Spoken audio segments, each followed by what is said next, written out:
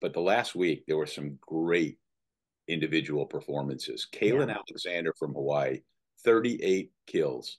My God. That in itself, over Texas State, which I I know you've heard me talk about before. Texas State has a setter named Ryan Torres, who nobody knows who Ryan Torres is, and she's like, um, you know, uh, uh, right at 6 feet, maybe a shade over, real thin. But in that match, which was 5 sets to um, Hawaii, 4 kills, 1 error in 12 tries, 52 assists, an ace, 2 blocks, 1 solo, and 10 digs.